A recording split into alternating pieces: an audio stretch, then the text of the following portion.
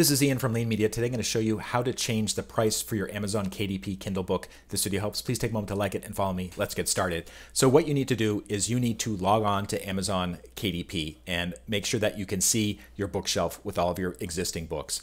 One thing about me, I've been doing this for a long time. I've been publishing on Amazon KDP for more than 10 years, so I have quite a bit of experience, and I've done this many times before.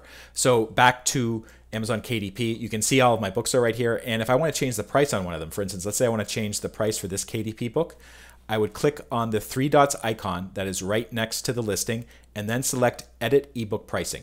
At that point, you'll come to a screen like this. Make sure Kindle eBook Pricing is at the top, and then you'll see the area to change it. Now, there are rules about how you can change the price and what you can change the price to. Depends on your marketplace, depends on what programs you participate on Amazon. Amazon KDP, for instance, versus Amazon KDP Select. I just participate in the stock Amazon program, Amazon KDP program.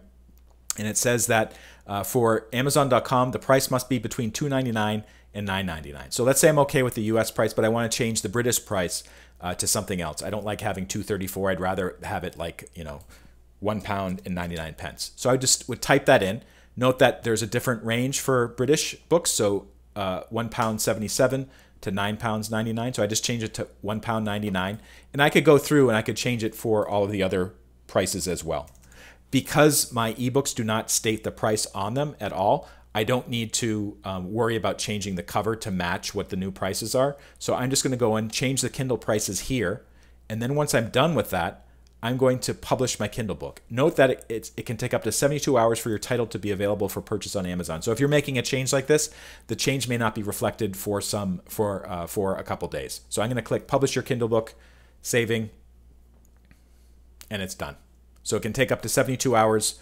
And then also it's prompting me to do other stuff right now. I can consider that later on. If this video helped you out, please take a moment to like it and follow me. If you go to leanmedia.org, that's my official website, go to the blog, go to video, or search for KDP on the site, and you'll see lots more advice about using the KDP and Amazon Kindle Direct Publishing program. Thank you so much for watching.